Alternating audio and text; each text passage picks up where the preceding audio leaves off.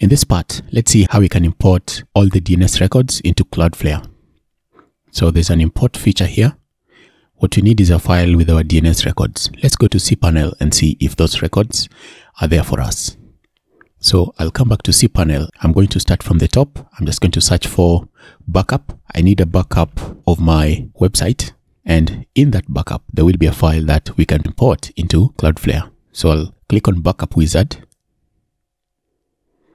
And under Backup Wizard, I'm going to backup. And I can take a full backup. There is a file here with my backup, but assuming you don't have a backup, I'm just going to come here and generate backup.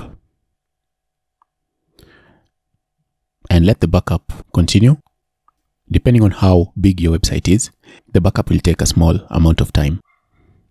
Let me just click back to see if the backup is now ready. And you can see, since my website is pretty small, the backup is ready and I can download the backup. So I'll download the latest here, this one. Start download. For you to open the backup, make sure you have WinRAR installed because the backup is in tar.gz. So make sure you have WinRAR installed for you to open the backup. And then I'll just click there on open and it's going to open the backup in WinRAR. So here, if I open that, but the one I want is here under DNS zones. So I'm going to open that and I want to extract this. I can extract it into a desktop. Let me just create a folder, Ctrl-Shift-N. I'll just call it new folder, open it, and I will import. I will extract this file in there. I'll go back into Cloudflare. We test if the backup is compatible with Cloudflare. So I'll click there on import export, and then I can drag in my file, new folder, and I'll just drag it in there. And of course, we want to proxy the imported DNS records. I will click on upload. So some records failed to upload. Content for NS is invalid. NS is invalid. That's okay. This already exists. That already exists.